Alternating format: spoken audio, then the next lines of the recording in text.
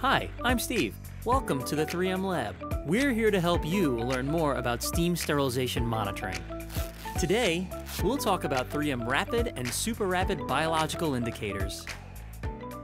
These are the 3M Attest rapid and super rapid self-contained biological indicators.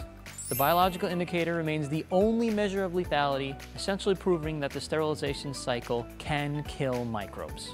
3M self-contained biological indicators are made up of a few components: the cap, the process indicator, the filter, the outer vial, the growth media ampule, and the spore carrier. The biological indicator, or BI, contains a large number of spores. These spores are highly resistant to steam sterilization, and what we know is that if you can kill a large population of Geobacillus stereothermophilus spores, chances are you can kill a less resistant organism. After exposure to a successful sterilization process, the spore should be dead. When the BI is activated and incubated, the autoreader should indicate a negative result after the programmed incubation time. A positive result will be indicated after exposure to an inadequate sterilization cycle. Thank you for watching. Be sure to refer to the instructions for use for complete instructions and other important information.